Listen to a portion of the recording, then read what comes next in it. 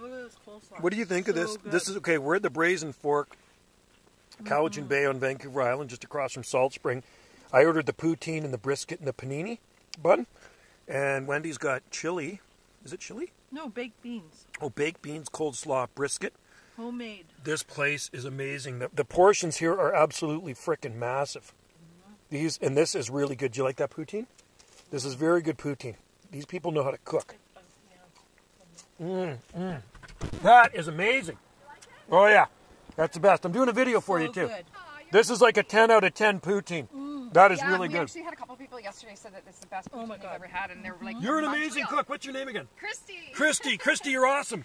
Check out the Brazen Fork. This is good stuff. Love it.